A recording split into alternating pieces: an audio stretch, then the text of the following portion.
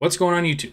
Ryan back from Dopamon again, and it's hockey prospect season, which is the first sign that hockey is starting to return. One of the first signs of fall. NHL teams are playing in different prospect tournaments starting today and most lasting through the weekend. The Toronto Maple Leafs start theirs in Traverse City, Michigan tonight against the Dallas Stars, and will also play games against the best prospects from Columbus Blue Jackets, Detroit Red Wings, and St. Louis Blues. Leafs come into this tournament with a crammed 27-man roster, and I'm going to go through all these players and tell you a little bit about them because I'm pumped to watch these games. So without further ado, let's get started, and we will start off with goaltenders. First off here, we have Luke Cavallin, we have Keith Petruzzelli, and we have Marco Costantini. Luke Cavallin and Keith Petruzzelli are the guys who are signed to minor league contracts. They both signed their AHL deals last season.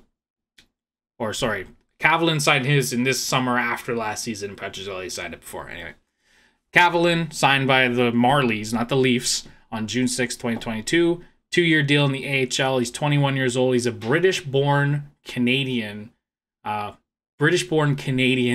who was born in Swindon, England. So he's an English dude. Yeah, he'll start the season probably in the ECHL along with Petruzzelli. Petruzzelli is entering his second season with the Maple Leafs organization. He split time between the Marlies and the Growlers last year, and he had some decent numbers. Petruzzelli posted a 16-6-1 record and 927 goals save percentage and a 2.01 goals against average in 23 games with the Growlers. And in 5 appearances with the Marlies, he had a 902 save percentage and was 3-1 with a 3.12 goals against. Both pretty big guys. I like both of these players. Luke Cavallin last year played the majority of his games with the Flint Firebirds. He spent all of his time with the Flint Firebirds. And a pretty good save percentage with Flint, actually. At 36, 14, and 4. He has a save percentage of 910 and a 921 in the playoffs. So these two are my starting goalies. And the other one here we have is Marco Costantini. Costantini is one of the invitees to this tournament. There are 6 of them, I believe. He's not signed to either an NHL or a Marlies contract. He is just under this contract to impress and hopefully earn a deal with either the Marlies or straight up with the Maple Leafs. Doubtful straight up, but could play very well. Costantini last season played all of his games with the Hamilton Bulldogs of the OHL and was in the Memorial Cup and a 913 save percentage through the OHL playoffs and a 917 save percentage in 45 games with the Hamilton Bulldogs last season in the OHL, which led all goaltenders in save percentage in the OHL, which is very good. So, a great guy to have, I think, at this tournament. Next up here, and these rosters, as far as lines are concerned, only the top 2 forward lines have been confirmed by the team and the players. I don't know what else the lines are going to be, so it's just highly speculative, and I just want to get out the rosters here. I'm not trying to put together lines really here, but left D, we have Filip Kral and Villeneuve. Both guys are Leaf draft picks. Filip Kral was a 5th round pick of the Maple Leafs back in 2018, 149th overall. Spent all his season last year with the Toronto Marlies, so he's part of this team. He had 21 points. He played pretty well as far as I remember. And William Villeneuve is a former 4th round pick in 2020, 122nd overall. And he played in St. John's Sea Dogs last year at the QMJHL. And as a defenseman, had 56 points in 64 games played. Next pairing I have here is Mikko Kokkonen and Axel Rindell. Mikko Kokkonen, 3rd round pick in 2019, 84th overall. He's 5'11" left shot. Played in Finland a ton in his life, all the way back, for Jukurit in the Liga and Mestis leagues. Last year, played 11 games with the Toronto Marlies. Sorry, in 2020-21, played 11 games with the Marlies. Last year, actually played with the Pelicans in Liga, had 58 games over there and 15 points. So he's going to get some action here in the AHL this year. Axel Rindell is another Finnish defenseman. Name doesn't sound Finnish, but he is. He's born in Espoo, Finland. He's a 6th round pick, 177th overall in 2020. He's a right shot D. He's a legitimate dual threat guy. He played in Ukraine and Karpat last year.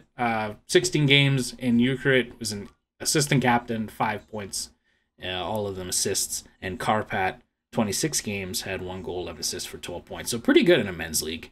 And yeah, played in the playoffs for, I just realized, for the Karpat U20 team, where he had 5 goals and 3 assists. So tells you a little bit more about him there.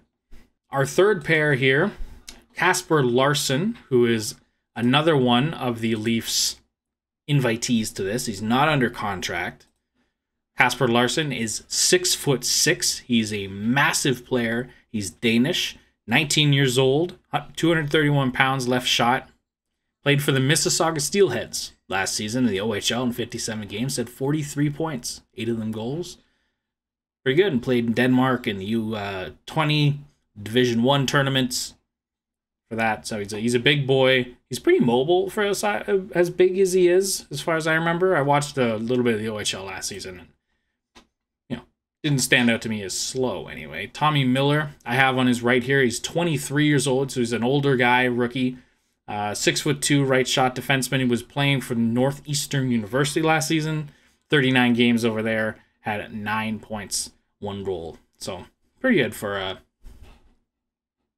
a college guy. He is signed to a Marlies contract. He was signed in March of 2022. A 1-year AHL contract, so we'll get some games with the Marlies this year and see where he goes. Maybe ends up with a Leafs contract at the start of next season. And our fourth guys to round it out here, we have Noah Van Vliet and Marshall Rifai. Van Vliet, apologies if I'm pronouncing it wrong. 6'2", 205-pound left shot defenseman. Played in a few places last year. He played in the NAHL with El Paso, 5 points over there. He played in the OHL with the Hamilton Bulldogs for 11 games, including 17 playoff games. And he also played for the Halliburton Huskies of the OJHL. So he played kind of everywhere last season, including the top junior league in Ontario, the OHL. So, curious player. He's another guy that's signed to a tryout deal and not an actual contract. So we'll see if he impresses anybody, but we'll see. I have him on the fourth pairing, but like I said, these aren't confirmed at this point who's playing with who. And just to round this out, we have Marshall Rifai, 6'1" left shot defenseman. I have him here on the right side because there's too many left shot defensemen. He played at Harvard last year. Smart kid, NCAA, 35 games there, had 13 points, 5 of them goals. Could be a player. Could be another guy that plays a little bit of minutes here for the Marlies this year. He is signed to a Marlies contract again on in March of 2022. Signed a 1-year contract. Yeah, played in Harvard, so he's a smart kid. There's a few Harvard guys on Toronto, I realized. I think Alex Kerfoot is also a Harvard alum. Anywho, moving on to the forwards, and these are the forwards that we know going into the game tonight who are playing with who. We have Alex Steeves, Fraser Minten, and Nick Robertson. Alex Steeves played for the Maple Leafs last season. He's an undrafted signee. Leafs signed him last season. He played 3 games for the Maple Leafs, had 1 assist, but he had a great Marley season in 58 games, had 23 goals and 23 assists for 46 points with the Marlies. Fraser Minten was our first pick, the Leafs' first pick in the previous draft that just ended, 2022 draft. He was drafted 38th overall by Toronto. He was the pick we got from Chicago in that pick flip that sent Peter Mrazek to Chicago, if anyone was curious how we got it. 67 games, 20 goals, 35 assists, 55 points.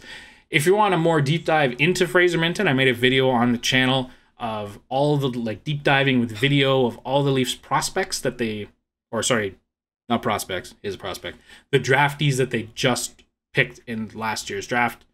Fraser Minten, you can hear about him over there. And Nick Robertson, right winger here, but he's a left winger. I have him on the right side. Our second round pick, 53rd overall in 2019. He's been at this tournament a couple times. He's an older kid now. He played 10 games for the Maple Leafs last season, had 1 goal, 28 games, had 16 goals in the Marlies last year, which is a 40-goal pace. He's borderline already a Leaf. I'm almost certain that he's going to crack the lineup for a good chunk of the NHL season this year. We'll see. Starts here, though, for him. Get some reps in, shake off that rust from the offseason, and hit NHL training camp running. Continuing on, this is the second line that we know is playing together, at least to start the tournament. Nick Abruzzese, Semyon Der-Arguchintsev, and Curtis Douglas. 2 smaller guys standing next to the biggest guy on the team. We'll start with Nick Abruzzese, who's 5'9". He played 9 games for the Maple Leafs last season, and he played in the Olympics. If you remember, he played 4 games and had 4 points for Team USA at the Olympics. Nick Abruzzese, smaller guy, but uses that to his advantage a lot. I liked him as a 4th liner for the Leafs last year. I think he'll probably be playing mostly with the Marlies this season, at least at the start of the year, just to get some more reps in, because he went right to Toronto and played 9 games, so he'll probably get some reps in at the pro level at the Toronto Marlies. Semyon Der-Arguchintsev was a 2018 pick, 3rd round, 76 overall. He's 22 now. He's filled out. When we drafted him, he looked like a 12-year-old. He does look, bigger now. He's 5'10". He's listed at 165 pounds. I think when we drafted him, he was like 120. He was a skinny kid. The Marlies last year, 51 games, 32 points. Not bad. He was the team's 2nd line center, if I remember correctly, and did really well. And hopefully, he's played with Nick Robertson forever, played with him in Peterborough, so hopefully they have to come up together in the NHL sooner or later. Player I am super interested in, and they have him on the right side, but they'll probably switch Der-Arguchintsev and Douglas for faceoffs, depending on the situation. Curtis Douglas is 6'9". He's listed on HockeyDB as 6'9", 238 pounds, and he can skate a little bit, which is not something you hear about big players. You just think they're big, bumbling little, face punchers. But he's not. He's a good player. He was a 4th round pick in 2018 by the Dallas Stars. The Leafs signed him after he played 11 games with the Belleville Senators, I think, as a free agent after they wasn't tendered, I think. Can't remember. 67 games last year for the Marlies. Had a pretty good year. 13 goals, 21 assists, 34 points. He was a Windsor Spitfire. And like I said, he's 6'9". There's something about that just was like, I wouldn't be surprised if he had a little outside shot at making the Toronto Maple Leafs. Just because he can skate, he can take face-offs, he's strong, he's 6'9". I can't stress that enough. There are not a lot of players like him in the NHL. On to the 3rd line here. I have Pontus Holmberg on the left side of Braden Kressler and Max Ellis. Pontus Holmberg won the playoff MVP, I believe, for his Swedish team when they won the playoffs a couple years ago now. Left winger, 2018 6th round pick, 156 overall. He's 23. He's on the older side.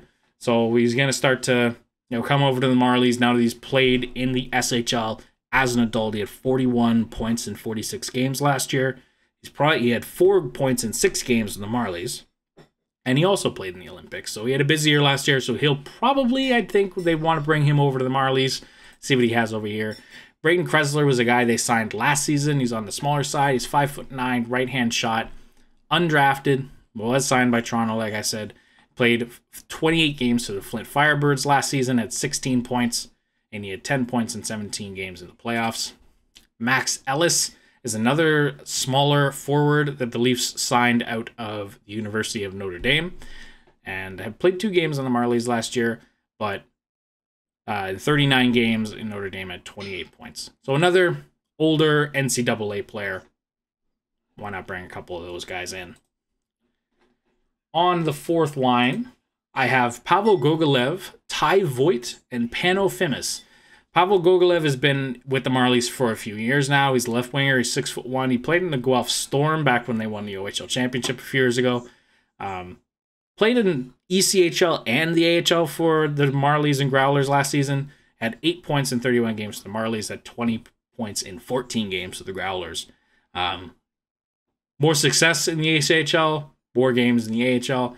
I want him to see him take a little bit of a step here. He had 96 points in 63 games in his final year with the Guelph Storm, which is incredible. So I want to see him push a little bit more for his offense this season with the Marlies. He won't be a guy that even has an outside chance to make it with the Leafs. I want to see him push in the AHL. We have Voit here, who's a 5th-round pick, 153 overall. 5'10", plays a little smaller, but he's fast. He's a good skater, great acceleration. Played for the Sarnia Sting last season, 67 games, had 80 points for them. Now, American-born, fast skater. Could be an interesting guy in a few years. Pano Fimis, he's another guy. He's another one of the invitees to this draft. From Richmond Hill, Ontario, 5'11", 176 pounds, right-hand shot. Played for the Niagara Ice Dogs last season and had a terrible time.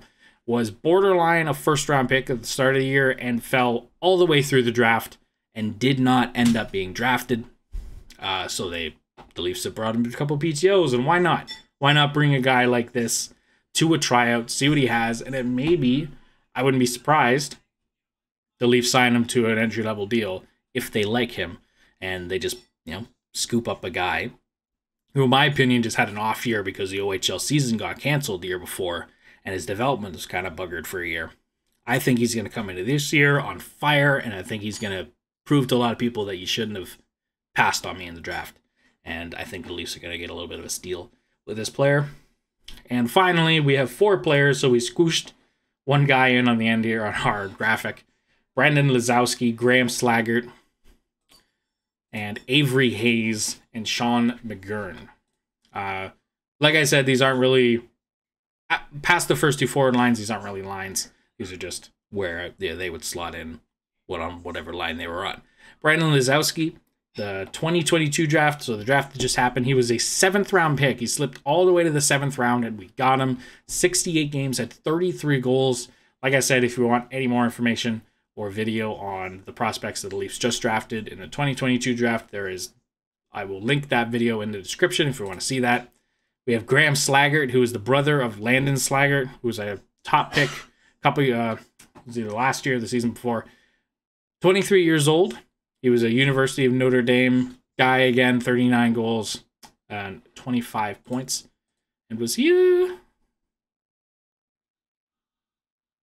No, he wasn't. Avery Hayes and I was just confirming who was on tryouts. So it's Avery Hayes and Sean McGurn who are on tryouts, the guys on the right side here. Avery Hayes with the Hamilton Bulldogs last season. Had 41 goals in 66 games or 79 points. It's fairly solid as a 19-year-old. And Sean McGurn played with the London Knights. He's 20 years old, so he's that overage now. He had in 66 games, 20 goals, 53 assists for 73 points. So decent little players to bring in and see what they have and go from there. But that'll be it. Those are the players who will play in this prospect tournament in Traverse City. I'm recording this not too long before the start of the game against Dallas, so I want to go watch that. I'm excited to go see it. Thanks so much for watching. If you enjoyed, please leave a like and subscribe to the channel for some more dope hockey content. It's not just Leafs on this channel. Get in the comments, bug if you're a Sens fan here. Rip the Leafs.